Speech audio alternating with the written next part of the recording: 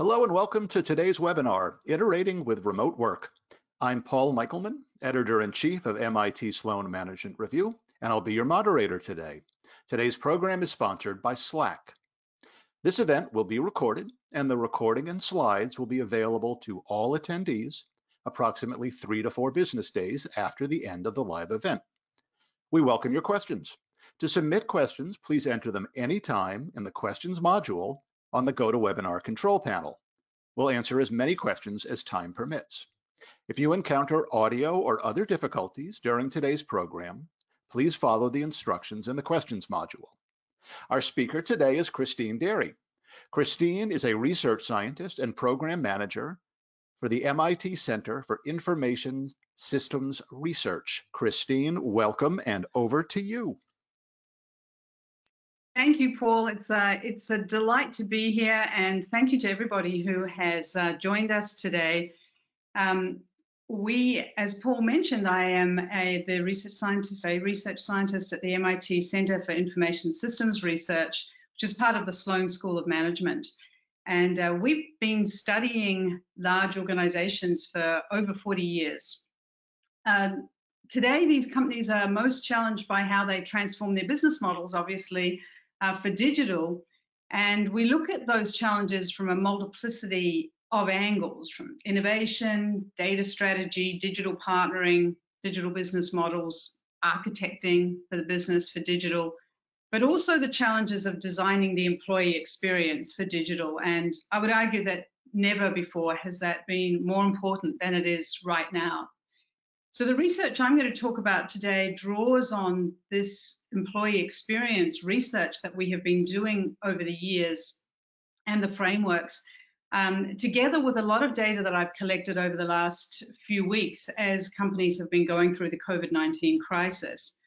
Nick Vandermeulen and Ina Sebastian have worked with me on the original work, and I'm really grateful for all of their contribution that they've made to the work that you'll see today, which is only going to be a small slice of our overall research. And I invite you to go to the CISR website to see more of this research if it's something that you're interested in, because we develop a lot more of these principles in the work that's on that website.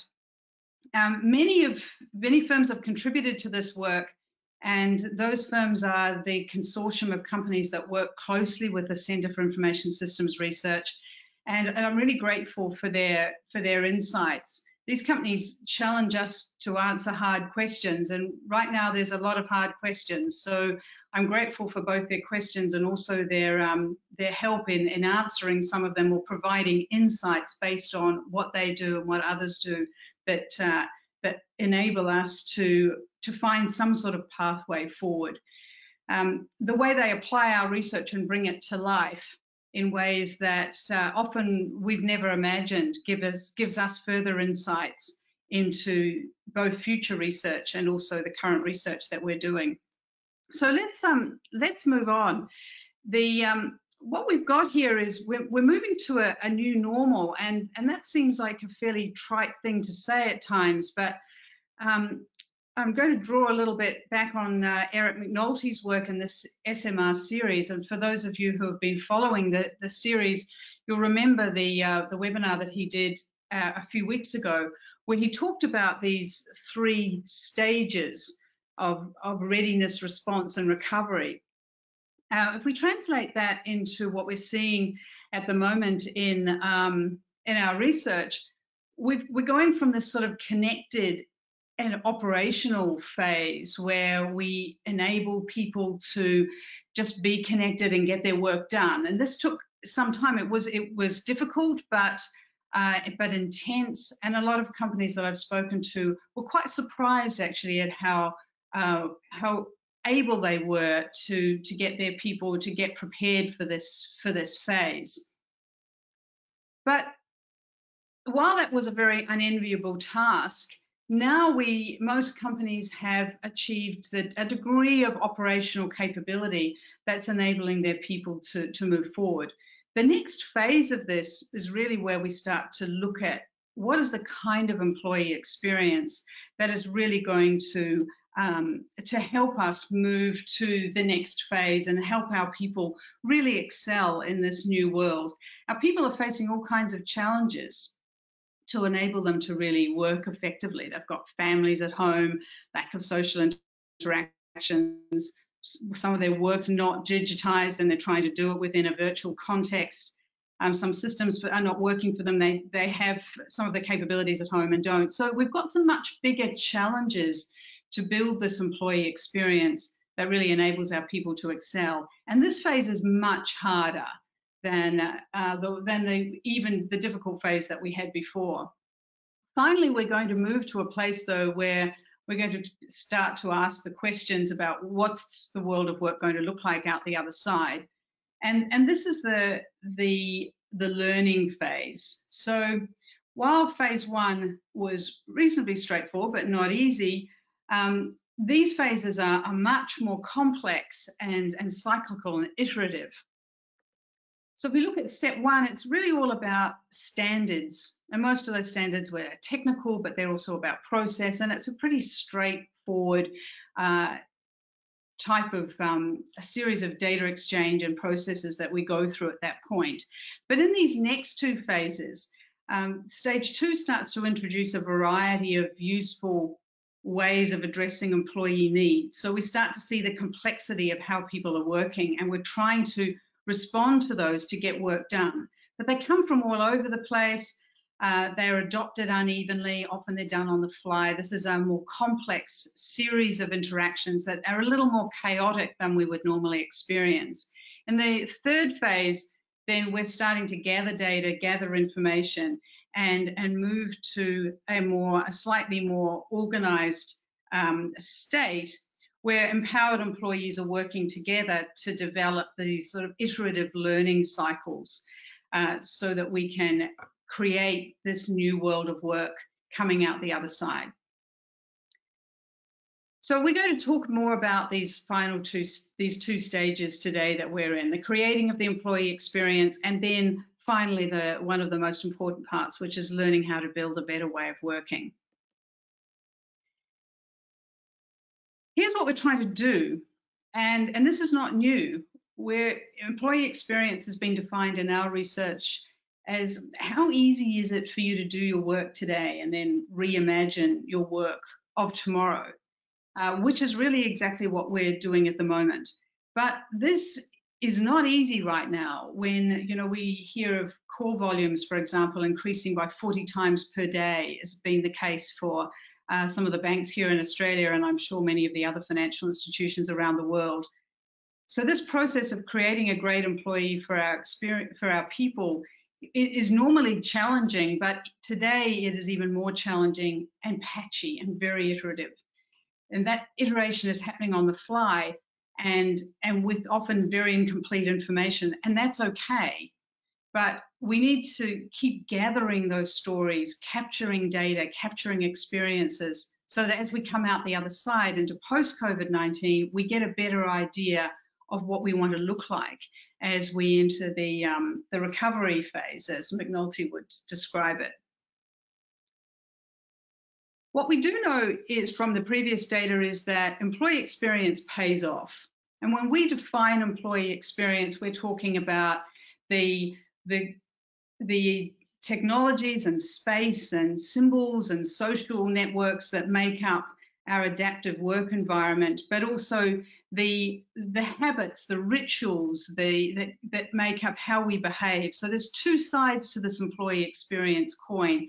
I haven't got time to go into detail about that in this presentation today, but suffice to say that if we get the better we get at both of those things, creating the right work environment and building the right rituals and behaviors, then the easier we make it for our people to work and to deliver value.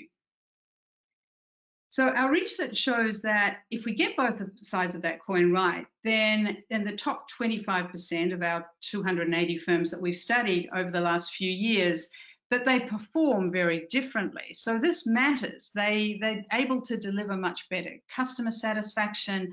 Their people are have more capabilities, have better ways of thinking about how they work together to be able to deliver for the customer. We're twice as innovative. It's based on the revenues from new products and services in the last 3 years. And finally, we're much more profitable. So we're able to pull out costs and take advantage of the new revenues that we're generating from being better at customers and better at innovating and producing new revenue streams and customer value. So this is important. This is not just a nice to have. It was never just a nice to have prior to COVID-19, but with the challenges going forward, this investment in employee experience is now really critical. So the important thing is how do we do this? I want to talk about space for a moment, because this is the dial or the lever, if you like, that we have really pulled hard in a different way from being largely co-located organizations to more virtual organizations. And our earlier research has identified that there's very little relationship between contemporary workplaces like these and performance. This has become table stakes. We have to do this to attract the kind of talent we want, and we have to do this in order to create the kinds of work environments that are suitable for a digital environment. The same applies as we move to virtual spaces, I would posit. So yes, we've got time to think about how we enable and design distributed working, and that's going to be important. But if we come out of this only focused on whether our people should be working in the office or working at home, then I think we've missed a big opportunity to redesign our employee experience. Space really matters, but only when it's an integrated part of the employee experience strategy moving forward. So what are the things then that we should really be focusing on? I think the first lever I want to talk about today is the lever that we call systems. And this is how we start to move from employee connectivity to employee experience. As we move from this focus of just connecting people, we start to think much more about the sorts of levers and dials that we have in our strategy. And while all of those capabilities are important, one of the most influential that we have is IT systems. And this is where we have to keep iterating as we digitize work itself, so that our people can start to work more digitally at the moment from home. Where these companies are more advanced, or where companies that we've studied are more advanced in their employee experience, they found it much easier as they've settled into new remote working routines. But many of the companies I've spoken to have found that the capabilities that people need are really emerging from the systems that they already have. So a lot of the technologies that we've already got in place are really starting to add value and being used in new ways. One example is a major retailer that I spoke to in Asia, who shared their experiences that they've been having with agile teams. I'm sure, like many of you, over the past few years, they've felt a need to really co-locate these teams that they're working in more agile ways. And they found that to get the best results, having people co-located in one space has been much more effective for them. Now, COVID-19 presented a whole lot of new challenges for these teams that have been met by team leaders playing with some of their existing tools, finding capabilities that they never had before, for example, interactive whiteboards on virtual calls, and using them in new ways. IT leaders are finding that just getting out of the way and enabling these features to be used, software to be downloaded, experiments to happen, has produced some really surprising and very fast results. The next thing we're seeing around systems is that we're getting better, we're getting much faster at solving problems. So not only are these problems being solved faster, but we're also developing new capabilities and building new minimum viable products. And one of the interesting things that we've observed over the last few weeks is that our people are becoming much more tolerant of MVPs that perhaps aren't delivering quite what they want, but they can see that they're getting new capabilities, and we've got much faster response cycles to improvements. So some real shifts in technologies where the blockers that have often made it hard to develop and implement some of these employee-facing technologies in the past are being swept aside and enabling people to work in new ways. And I think while most CIOs would acknowledge that the work intensity is not as sustainable right now going forward, but getting these new deliverables up in a week that would normally take months is a new world that's worthy of reflection. So moving from digitizing work to working digitally has been a really important part of being able to shift employees, not just from being connected and operational, but from being able to really start to actively engage in developing this employee experience that enables them to work much more effectively. So the first thing, that's the first lever that we pull, is this lever of systems. And it's always been a big component of delivering the employee experience. What we're seeing now is that as we shift from it being perhaps the major lever that we pull to developing this better way or more useful ways of getting things done, not only do we need to be pulling this lever of systems, but we also need to be very mindful of how we're leading. Paul Cobbin at DBS refers to this as from hardware to heartware. And in fact, DBS employees often have T-shirts with this printed on to remind everybody that you can have all the technology and systems that you like, but if you don't understand people, customers, employees, then it's very difficult to deliver the capabilities that you're really after. So one of the biggest levers right now that we're also really tugging hard on is what we call sustaining leadership. And we use the word sustaining because this is the iterative part. This is where we're learning from the systems that we're putting in place. We're learning from the data we're gathering, and we're constantly iterating as leaders to be able to support and enable the employees that need to deliver their best. And particularly in this environment, having employees that are committed and willing to go the extra mile in order to be able to continue to provide great services for customers is incredibly important. So what we're seeing is a few things that are very different. And the first one is that there's a theme here that's coming up, which is about checking up versus checking in. And this is the hardware to hardware place. This is where we start thinking about how are you feeling? Are you okay? What is it like working from home with your pets and your kids and your parents and everything else that is around you right now? It's challenging. And so it's not just about checking up to say, is your, are you doing the work that you're supposed to do? Are you delivering on your KPIs? Are we realizing the targets that we've set for ourselves? But rather it's about checking in to make sure that everybody is okay.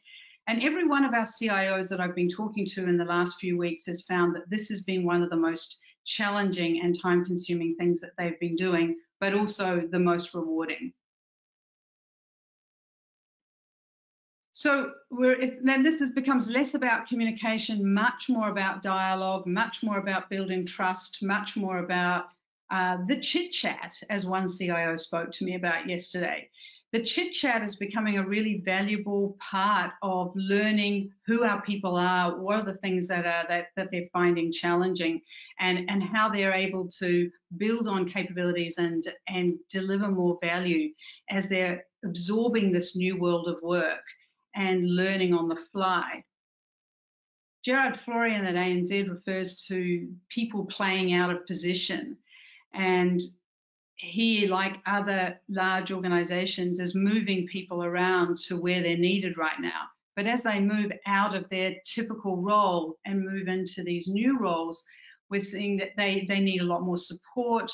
They need a greater sense of community.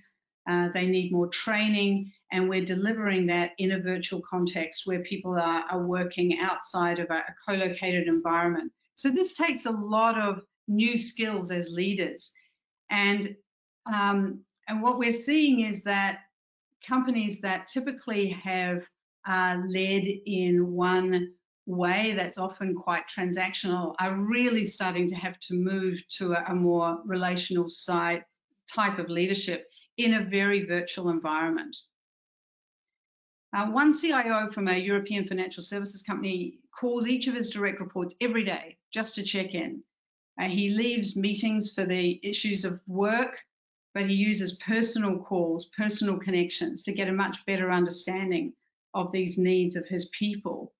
And what he's finding is that the value that he's getting from that is extraordinary. New people are rising up to leadership that have never been there before.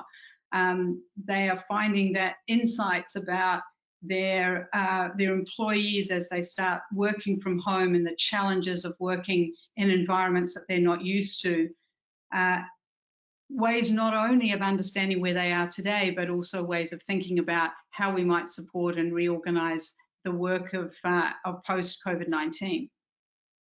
So this new lens of experience where both leaders and their teams are working virtually has created some incredible new insights and empathy.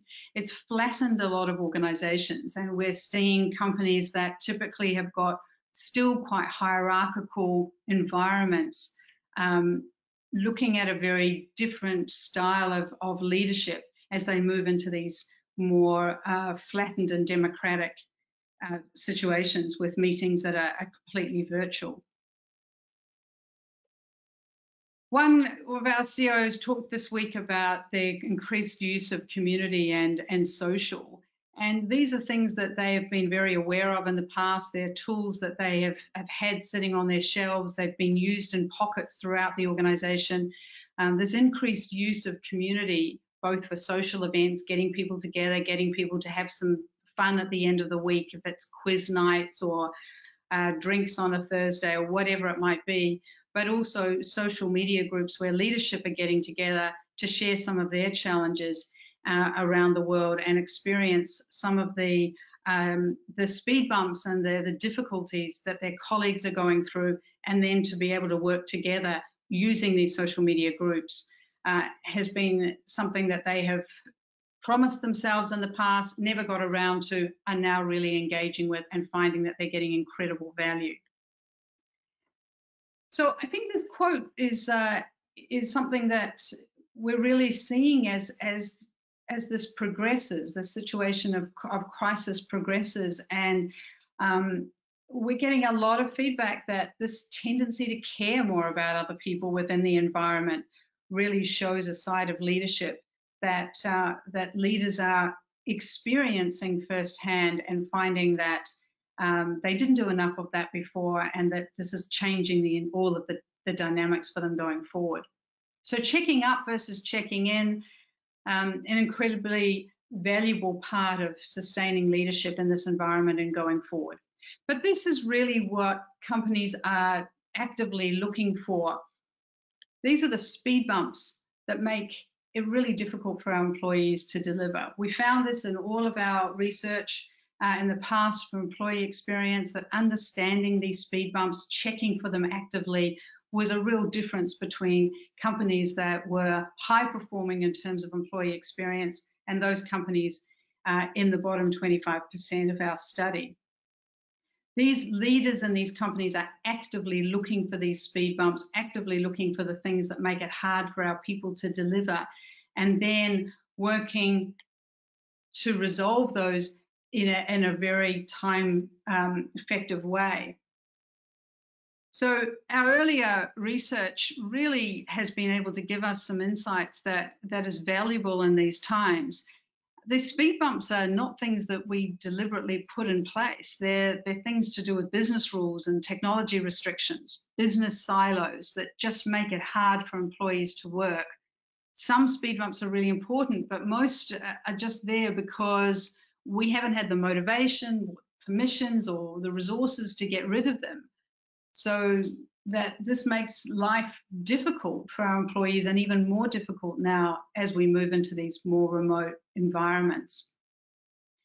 So now's the time to really to look at these speed bumps in more detail. They're becoming much more evident as people are working more virtually, and making them disappear as fast as we can is really making a big difference to people working in these more virtual types of and remote environments. These speed bumps destroy all the value that we're trying to create at the front end with customers. So as hard as we could be working to deliver a better employee experience, if we're not enabling our employees to work effectively with customers, and we're not enabling those new customer-created innovations to work effectively, then we're just destroying the value through the hard things that we're forcing our people to go through.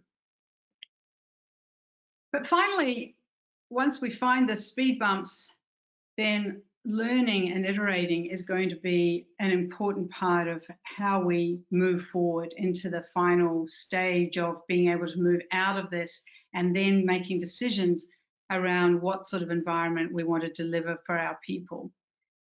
And we've tended to refer to this as systemic learning. It's more of a dial in many ways than the other two. And the other two levers, we pull those hard, leaderships and systems. But for systemic learning, it's more of a dial right now. And what we're trying to do is we're trying to open that dial up to gather every story and data point and conversation that we can, so that we start to learn what working life is going to look like as we come out of this crisis mode into the new normal. We talk about digitizing work and humanizing working. And this dial of learning is really going to help us figure out what it takes, what matters, what new capabilities that we need to deliver quickly. And we're also learning about the people who work and what matters to them in our organization. So making learning explicit right now is going to help us work out what we're going to focus on in this recovery phase. The first thing is to make these speed bumps visible. And we're seeing a lot of organizations that are working really hard now to gather the data that they're seeing, whether they're in story form, whether they're what happened when a customer called in to solve a problem and we either did it really well or we messed up. What are the data points that help us resolve that? What are the stories? What's the knowledge that we can keep gathering? One Asian financial services company uses journalists and cartoonists and YouTube stories to help tell these stories, so they're at arm's length from the employees, making it safer for them to share those stories and then encouraging them to be part of the solution. Another insurance company that we've been speaking to has set up a COVID-19 website to gather data from anywhere and everywhere. So not only is this an opportunity to be able to help solve Q&A problems, but also gathering data on the speed bumps and then crowdsourcing solutions, tips and tricks and wellness solutions, etc. These websites, together with other sources of data from their helpline and virtual town halls, will be used to inform their work design going forward. Companies like DBS and BBVA have for a long time been focused on really teaching their leaders to teach. And never has that been so important as we go through this current crisis and then move towards the path of recovery. So for our leaders to keep learning and then to keep imparting that knowledge, and that to be an important part about how we measure our leaders, how we understand what it is that's going to be important going forward, and how we embed those capabilities into our people is going to be a really important part, and one of the things that we need to focus on as we move out of this situation.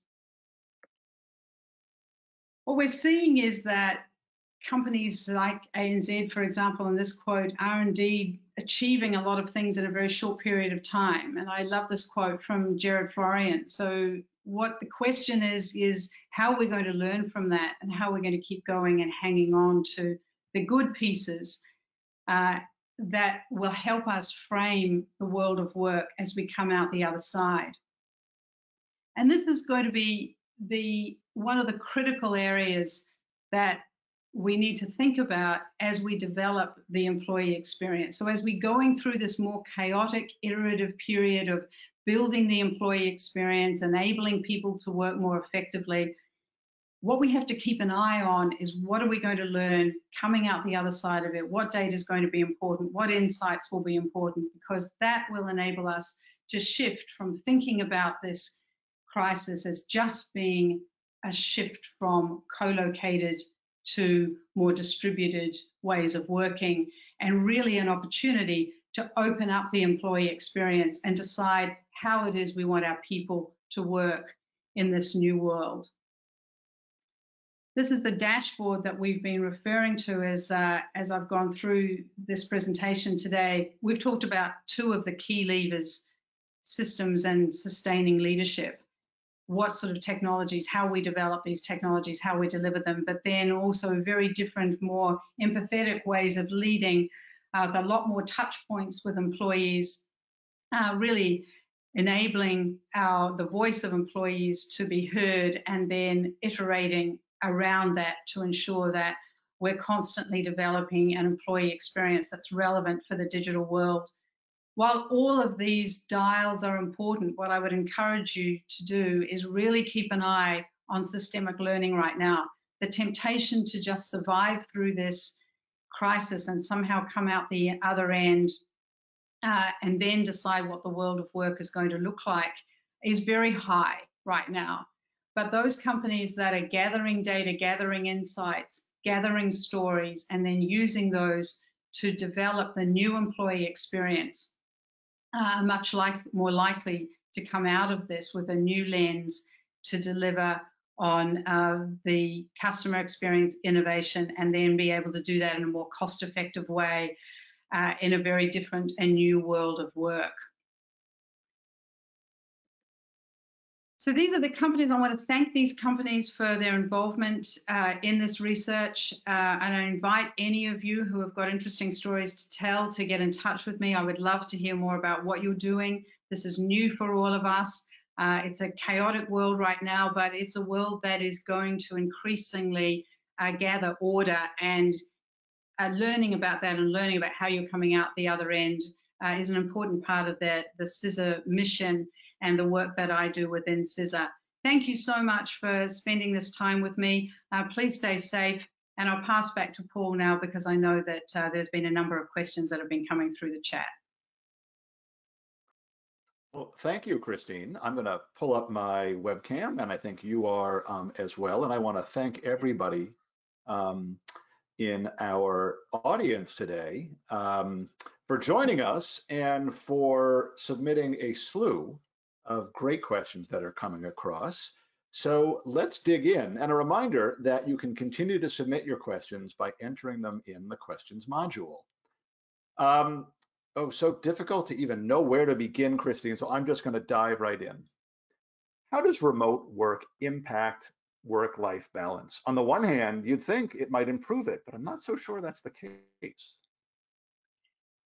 I think work-life balance, Paul, is just such a difficult concept, because every one of our employees has got a different approach to this. Everyone has different circumstances under which they're doing their work, different pulls from family and all sorts of other things that surround their working life. And that's why this leadership concept is so important right now. Companies are really starting to engage much more with their world that their employees are in, because they're starting to see it and they're feeling it themselves. And so there's empathy and way of thinking about not just the world of work that their employees are in, but also how employees are engaging with work. I think we've got a lot more data we can gather on that now. I think we have a lot more insights, a lot more stories. I think we'll come out of this richer for some of the insights that we've been able to gather along the way. In terms of kind of making sure that we are connecting with our employees and understanding what they're going through, let's talk about the checkups versus check-ins for a moment. You positioned it, and I think perhaps just rhetorically, as versus, but isn't it really and? It is, but the more important part of it that we're seeing is actually the check-in. You know, the checkups, we have a relationship with our employees typically where we know they're going to perform in this environment. In fact, what we're hearing from all of the people in our study right now is that performance has not dropped. So the level of activity, the level of performance, the ability for people to keep meeting their goals and keep on delivering has not been impacted in most of the companies that we've spoken about. What is being impacted, though, is their level of stress, their level of difficulty in engaging with their working life right now, their ability to feel as if they are adding value, they're in control, they have a work life that is really delivering for them as well as the organization. That's the piece that is much more difficult. And that's why I say that the checking in is much more important than the checking up right now. Thank you. That's clarifying and helpful. It's interesting, stress can come from all sorts of different sources. And so I wanted to talk a little bit further about the chit chat, as the CEO you mentioned referred to it. Is there a risk that that incredibly well-intentioned, and I think we can all agree, important aspect of engagement with employees can get old and even a little bit exhausting in and of itself? Is it okay for organizations to let people drop out of sight for a time? How do you engage when too much communication is really too much? And this is the part of moving from just being connected and operationalized to really focusing on the employee experience right now. What is it like to work in this world of work? And we've been studying that for a long time. One side of it is how we deliver a work environment that is effective. How do we deliver the right technologies, the right tools, the right decision rights, all of those things that mean that the work is adapting to the working environment is adapting to the work that needs to be done in it. But the other side of this is the rituals, the collective, what we call collective work habits. Some people refer to it as culture. And those are the sort of rituals that I think we're learning more and more about. They're the things that say it is okay to take a break in the middle of the day. These Zoom calls are exhausting. For some reason, which we still don't really understand, they're a lot more tiring than being in a face-to-face environment. Yeah. So it is okay to opt out at certain times. It is okay because you've got children working at home with you that you're going to alter your hours where you're going to be engaged and when you're not going to be engaged. That sort of flexibility, I think those are the kinds of habits and rituals that we're now seeing leaders start to understand more about, and hopefully take some of those capabilities back into the post-COVID-19 work phase. Yeah, interesting. Thank you. I mean, one of the kind of side comments that I've heard is, isn't it okay to be an introvert? We have rights too. Yeah. There's an interesting question. How is employee experience different from employee engagement, or is it? I think employee experience, the way that we've been studying it the last few years, and the reason why we've studied it this way, is that for people to be engaged, they've got to be able to do their work effectively. And we've spent a lot of time talking about motivations and engagement and identity and all of those things, all of which are important. But if I can't do my work effectively, it's going to be very difficult for me to also really get value from those other forms of engagement with the organization. And in a digital world, this looks very different to the way of work that we used to have before. This means we have to have work that is digitized, for example, to be able to use the tools and the capabilities that we've got to deliver through the digital channels. It means that we've got to have different decision rights.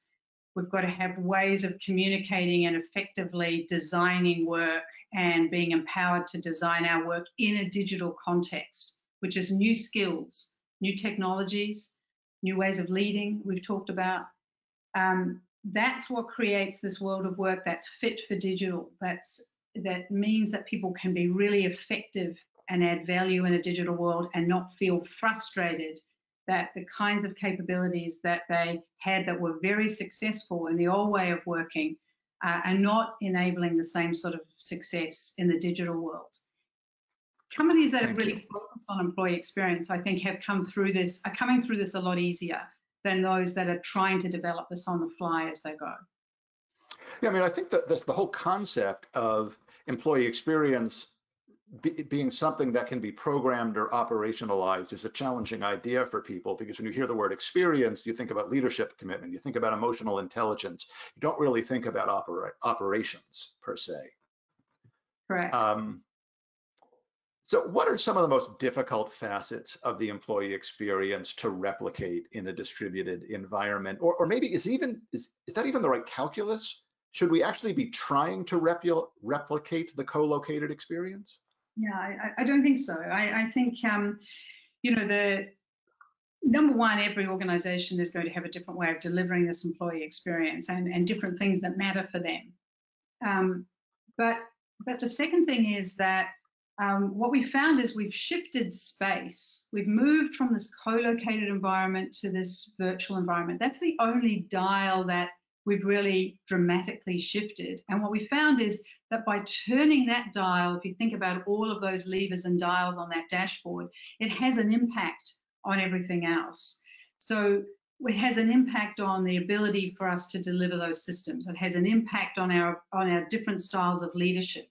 And we're going to learn from that and come out the other end with a different way of exploring and delivering the employee experience. So I think we won't step into the same river again in the same place. We will come out with a whole lot of new ways of working, but those new ways of working are going to be about a lot more than just the space in which work is done.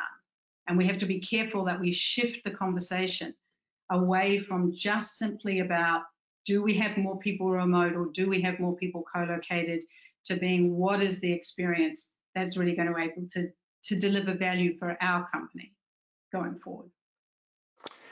Speaking of space and where people are working, where does the organization's responsibility for the employee's physical remote workspace begin and end? I mean, today I'm here in a soundproof home office that I had built when I worked for a fully distributed organization, but a few people are that lucky. So I think there's this aspect, cost and otherwise, about ensuring a quality workspace. I'd love to hear your thoughts on that. Yeah, and I think that's going to be a big challenge going forward if we think about this in terms of space, because we've always curated and designed the physical space. Now we're going to have to think about, if we're going to move people to a more distributed environment, how do we curate and design the virtual space, the virtual world? That's never really been a consideration before. When we've talked about people working virtually, it's been about flexible working. A small percentage of our people enabled to work more flexibly. And typically, as I've talked to companies over the last few weeks, that percentage has actually been very small. So as we move from there to an environment where a lot more of our people are more distributed, then we have to think a lot more about the curation of that space, the delivery of the capabilities into that space, but all the other things that surround it. And they could be the things around framing that employee experience that in fact make us bring people back more into a co-located space. They could be the things that enable us to design better virtual environments for people to work in. It's fascinating to think about a world in which we expect to shift perhaps from co-location to remote, and the idea that a company may have the responsibility to carry the weight of 2 work environments for every employee. That's something pretty substantial we'll have to figure out. Yeah, and it raises the age-old question that we've been talking about for a while now, Paul, which is, who's going to lead this? Is this the responsibility of every leader across the organization? Do we have one place where these capabilities are really addressed and designed and focused on? Companies that have, in fact, had an employee experience group that are totally dedicated to this have found it a lot easier to move into stage 1 and then move across into stage 2 of employee experience. They've had a place to go, they've had leaders responsible for it, and they've had dialogue and rituals that enable these conversations to happen in a much more evidence-based way. So speaking of who's leading, you mentioned hierarchy and the democratizing effect of becoming virtual. Can you say a little bit more about that? What are you observing? Yeah, so if we just think about the meeting room, for example, typically the meeting room in itself symbolizes a type of hierarchy, and we're seeing companies are saying, the meeting is democratized now. Everyone's exactly the same. Everyone's working from home. Everyone's got the similar challenges. They just all appear on a screen. There's no difference where people sit. There's no added voice for the leader of the group than there is for others. And they're seeing this democratization play out in a very different way to the way that it has typically been,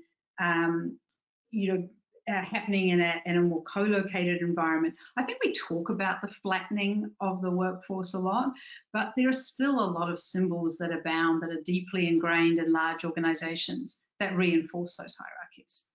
I really love that observation because it really plays against something else that I've been hearing, and I think we discussed on a previous webinar, and that is the feeling that some organizations may be pulling back in a crisis to more hierarchical leadership, feeling that people, one, I think it's a natural instinct to do that, to limit kind of the people participating in decisions that need to be made on the fly, but also I think there are leaders who are anticipating employees want kind of stronger traditional leadership.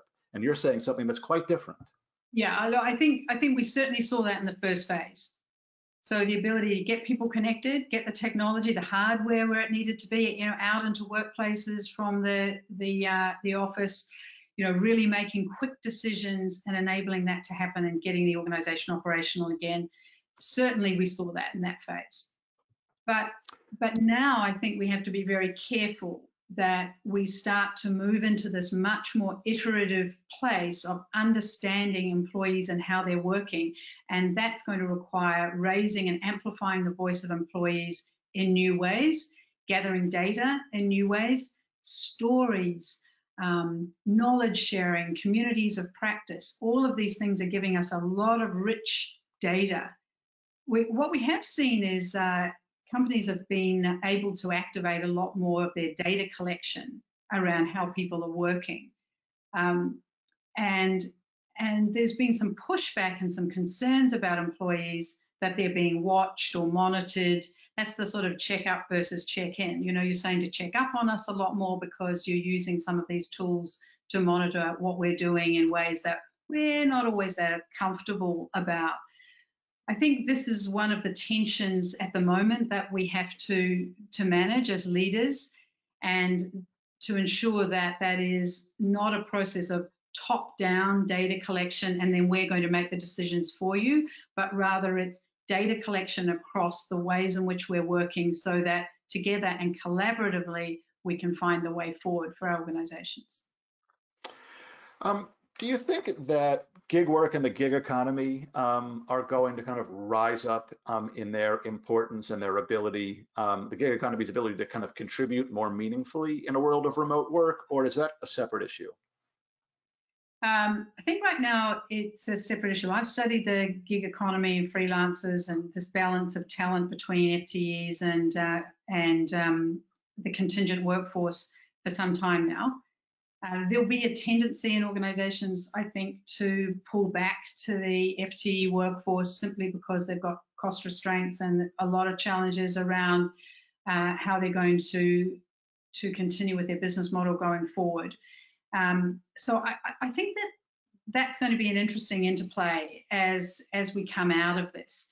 Certainly, we have developed new tools and new capabilities to work more remotely with people. That is undeniably going to be of huge value to companies. Whether that leads to being able to work better with the gig economy remains to be seen. You could see that there would be some potential for that to happen.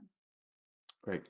Let's talk a little bit more about capturing and categorizing what we're learning during this incredible time, which I think is a particular challenge for smaller organizations. I love the company that was using journalists and cartoonists to chronicle and capture the experience, but not every organization, can afford in terms of bandwidth or money to do that kind of thing. So let's say you're running a small shop of some kind, and you believe in the need to capture what we're learning, but you're kind of hard pressed to figure out how to make time to do it. Any thoughts there? Yeah, and look, that is the case with a lot of companies that are, at the moment just trying to keep their heads above water. But I think that what I'm seeing is that some of these things are being captured very explicitly, and some are being captured just by the experiences people are having as they move forward and as they move along through this process. The important part is going to be the conversations that we have that enable those experiences to come to the fore, so that they don't just get lost and we're all really relieved when we come out the other side and we're still alive, but rather we keep learning from those experiences that we're having. So even in smaller organizations, just those check-in conversations are a lot about learning what you're experiencing, what's happening, what are the things that we feel we're likely to want to carry forward into the new organization because we found them to be of incredible value. So just think things like, using those the social networks to create communities where people are learning a lot more and sharing a lot more ideas. Those communities, I think, will be ongoing because they've added value and because people now have experienced how they can use them to add value. Thank you. Well, here's a question that just came in, and at first blush, it might sound oxymoronic, but I don't think it is at all. Do you note any kind of significant geographical or cultural differences when it comes to remote work? Like, are certain cultures, maybe it's industries or geographies, adapting better or more naturally inclined towards remote work? I'm sure there are, because people's living situations are very different based on, on their geography. So I'm sure that some of those things will come to the fore. Right now, the differences that I'm seeing is that companies that have really been focused on creating the employee experience that's relevant for digital, so therefore they've been digitizing work, they've been putting these capabilities in place, they may have an employee experience platform that delivers these things and a group of management that are responsible for the delivery of these capabilities. They got up and running much faster, and they had a lot fewer pain points as they started to move into this new world of completely remote working. Remember, this is totally different for every single one of us. There were very few companies that are in the large traditional organizations that we study that had ever experienced this before. So those capabilities made it easier for them to get there, but they're still now experiencing the same challenges in developing these remote working experiences and then learning from them to figure out what are they going to look like when they come out the other side. So those are the differences that I'm seeing right now, but I'm sure that there are going to be geographical and cultural differences that are impacting that as well. I want to return to the theme of kind of the democratization that's happening in remote work. Is this phenomenon likely to kind of impact the role of middle managers in organizations? What is the role of the middle manager in the distributed workforce? Yeah, and I think one of the interesting things that we're seeing is new leaders rising up in this situation that have not been recognized before, particularly these large companies. People who are getting a voice and taking leadership roles that have been quite surprising. And that's come out of nearly every interview I've done in the last couple of weeks, that some of these people have been coming from all parts of the organizations and stepping up with new ideas, new ways of solving problems, and taking a leadership because they're working in this kind of more democratized virtual realm. So I think this is really going to be one of the fascinating parts coming out of this is, what do some of our leadership structures look like as we head into this new world of work.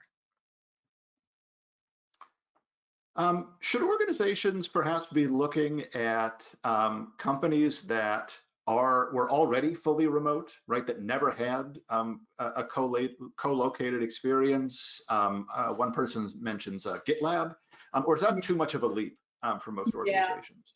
Yeah. Look, I think there's certainly things to be learned. I mean, one of those companies would be a company like Topcoder, for example. You know, completely 100% virtual, but they were born that way.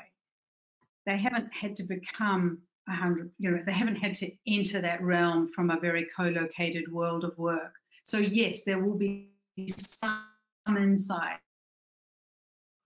But one of the things that Topcoder have learned is that community is incredibly important. Opportunities for people to exchange information about how they're working, how they're managing themselves as a freelancer in a remote environment. Those kinds of experiences for their communities have been almost as important as the ability for them to work effectively and the exchange through the platform. So yes, there'll be insights that we can get, but we're also very different kinds of organizations, and the experience that we will want to develop for our employees, given that will be some sort of mixture of co-located and remote, will look quite different. So as we edge towards the top of the hour, I want to talk a little bit about the future. So for the benefit of our audience, Kristine is in her native New Zealand today. And being in New Zealand seems to us like perhaps you are living in the future, given where the country is and its ability to manage the pandemic and begin to move forward out of social distancing. Can you just tell us a little bit about what you're experiencing there, perhaps in anticipation of what we might one day experience? Look, time will tell how effective what New Zealand is doing is relative to the rest of the world. And I think New Zealand's had the experience of learning, and that's one of the big themes I think that we're seeing in work is, and this development of new ways of working as we go through this crisis, is that learning becomes really, really important. Countries like New Zealand, because they were late to the game in terms of the COVID-19 spread, had the wonderful luxury of being able to learn from other countries who had gone through this. The question is, are you open to it? Do you have the mechanisms where you can take that learning and put them into practice? And that's what I'm seeing as being incredibly important as organizations go through this. Right now, living this and seeing how New Zealand is taking data, insights, stories, experiences of other places, and then putting those things into practice in the context that we're in here in New Zealand, which is a country of small to medium-sized enterprises. It's a small country, but it's quite distributed across 2 islands. That's, I think, giving us, it's a very valuable experience to go through and to see. And it's a different style of leadership. It's all the things that I've been talking about. This is a leader that checks in with their citizens all the time, that really tests the temperature of the country and tests what's happening out there and tries to learn constantly and to pivot. We're not always going to get things right. We have to be able to pivot quickly, change direction, and keep iterating. You know, as you describe what you're experiencing, I'm struck that being a leader of a country is being a leader of a group of remote humans, right? Maybe not remote workers, but there are some parallels there.